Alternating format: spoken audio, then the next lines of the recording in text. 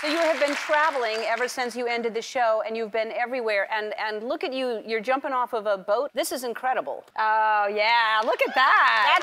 That's from high up. I know that. I love to jump. You do? I love to jump off things. I love, like, to jump off heights. Like, I don't want to, I get nervous, too, about heights. That's why, so if I can jump off of it and get down, I like to get down. You do like to get down? Yeah, I like to get down with heights. All right, so really, you're not scared of that at all? I'm scared of everything. I'm scared of everything that everyone's scared of, but I like fear. I'm like, let's go, do it. We gotta do it. Like, I'm going to the Amazon because I'm so scared of snakes. You don't understand, it's not a normal fear. Like, I could go into shock. I could go, please don't even. Don't.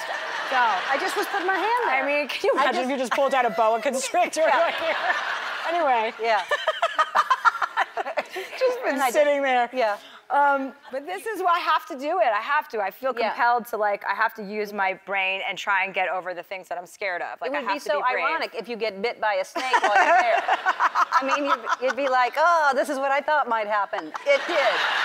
So it wouldn't even being bit by a snake, well, that would be awful. But being, like, asphyxiated by a snake, like, can you imagine if that's how I passed away? Yeah. Like, I go down in the Amazon.